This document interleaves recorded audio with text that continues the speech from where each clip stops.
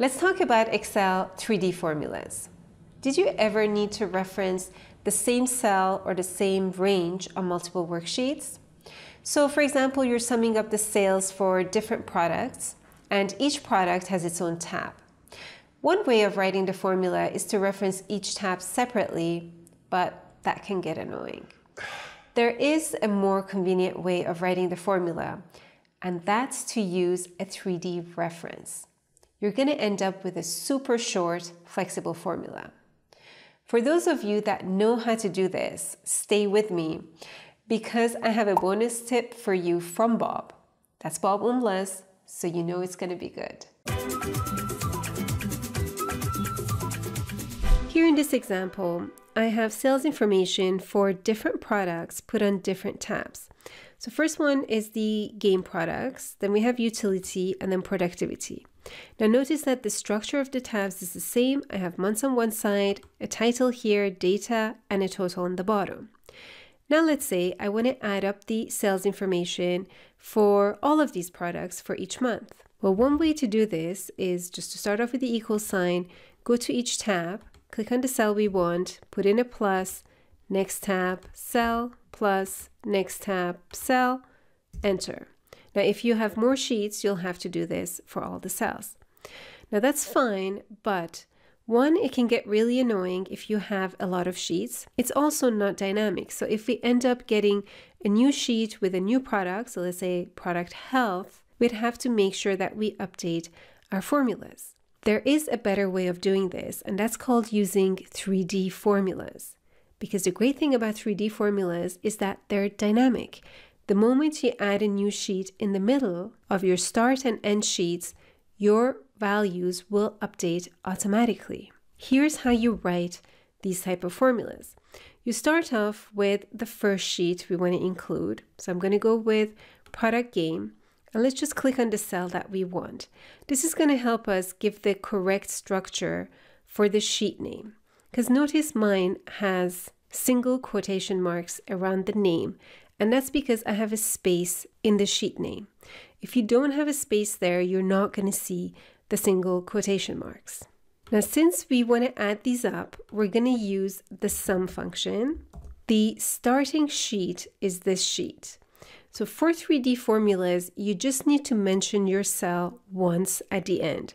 What you need is your starting sheet and your ending sheet. And if you have spaces in your sheet names like I do, you just need one quotation mark and one exclamation mark at the end. We're going to need to add the colon here. So just the same way you would refer to a range, you have that colon from and to, we need that for the sheet names. Now we need the last sheet. Just to make sure I spell it correctly, I'm actually going to click on it, and that's included in the formula.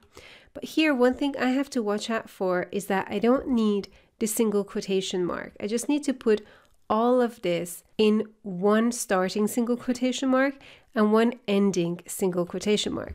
I also just need one exclamation mark. It's a bit tricky to get the formula right, but once you do that, it's just super easy to maintain. Now remember, if you don't have the single quotation marks, it means that you don't have spaces in your sheet names, which is fine. It actually makes it simpler to write this formula. Now I'm just going to close bracket, press enter, and I have the total value. Now all I need to do is to send this down. I could do this for the total as well, but since I have the totals in all the sheets, I can add them up in this way. But just to show you that you don't necessarily need to just reference one cell, you can also reference a range on each sheet. Let's just write the sum from scratch here. What we need is the starting sheet, and I usually like to click on it to make sure I don't make any mistakes in the spelling. I'm going to include the range that I want, and then right here, I'm going to add the ending sheet, remove that extra exclamation mark, remove that extra single quotation mark, and close bracket, and I get the same value back. Now here's the great thing about using 3D formulas. Anything that you drop in between these is going to get included. Now that can be a good thing because anytime you have new products, all you have to do is add it in the middle. So let's just try that. let's go to the game one. Let's just copy it and put it right here. I'm just going to call it prod health. Now let's go to all products. My values are updated. Just to make sure we see it, let's just increase this by a really big amount. Let's go to all products. We see it pull through here. So I'm just going to press Ctrl Z to go back. Now the only downside to this is if you happen to have other sheets that don't belong in here, and for some reason you decide to drop it in the middle, they're going to get included. So in this case, I have other information here. This is the bonuses that I'm paying out for each month. Let's take a look at my all product number here. Total is 203,000. The moment I drag and drop the other info somewhere in the middle and go to all products, my total here changes. This one didn't change. Why? Because it looks like I have no total on this sheet, right? But the sum that I actually calculated from scratch, that one got updated. This is something you have to take care of if you use 3D formulas, that you make sure you don't drop other things that don't belong in there in the middle of your tabs. But let's get to Bob's trick now. He sent me this trick. He said, guess what? You can use 3D formulas on sheets that aren't together. As long as they have a common name, so in this case, all of my sheets start with prod, I can make a 3D formula that adds up all the prod sheets. Here's how you can do this. So let me remove these because they're not correct anymore. I have this other info sitting right there. Let's take a look at Bob's trick.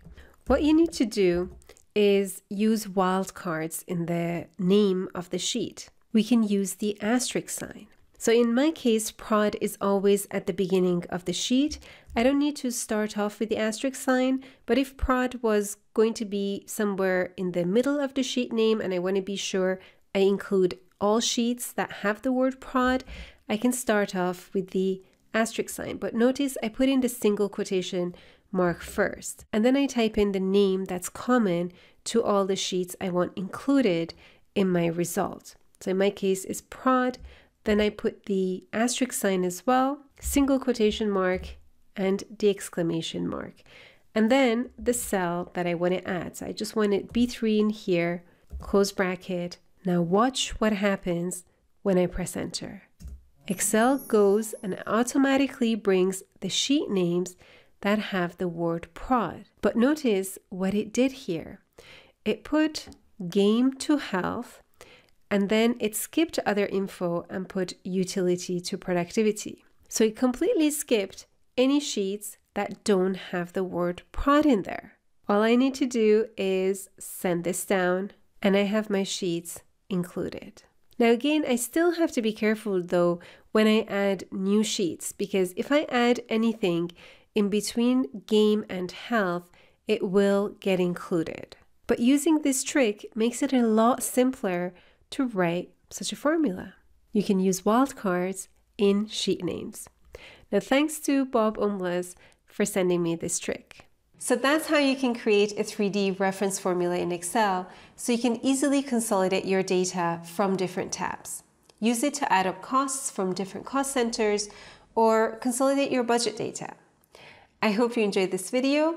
Do give it a thumbs up if you did, and consider subscribing if you'd like to improve your Excel skills. And I'm going to see you in the next video.